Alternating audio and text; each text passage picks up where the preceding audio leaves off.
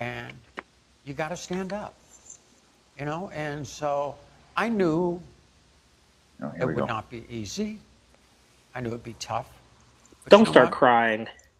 California's worth fighting for. You can see the votes just getting clicked right now. Right about now. I want to, in the course of the time we have here together, I want to get specific. Okay. I'm very specific. Here's the good part. Let's start with a general, overall, overarching.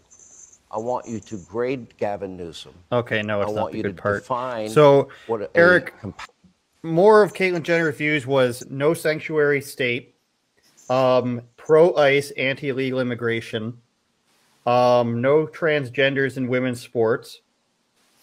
I think that one should be obvious for Caitlyn Jenner as to why. Why? I mean, she could go back and win a couple more goals. Why not? Makes perfect sense. And also said that Caitlyn Jenner said that they don't care as much about pronouns as the rest of the community because Caitlyn Jenner's mom, whoever that is, still misgenders and calls her Bruce sometimes or whatever it may be. Eric, and then we'll get to you right after, Travis. Is there anything else in there? Is there anything that you disagree with out of that stuff? No, that stuff all sounds good, right? Okay. My thing is... You are in so much pain. Because, look, okay, I get it. I get it. Okay, the reasons why I don't think this is going to work is because, A, no matter what happens, the tribal left in California, we all know they are a violent, deceitful, spiteful bunch. I mean, the left in California, all up and down the West Coast, Oregon, Washington, those are violent, spiteful people. They will never see eye to eye with anybody who doesn't toe the far left line, right? And Caitlyn Jenner here is obviously too conservative for them.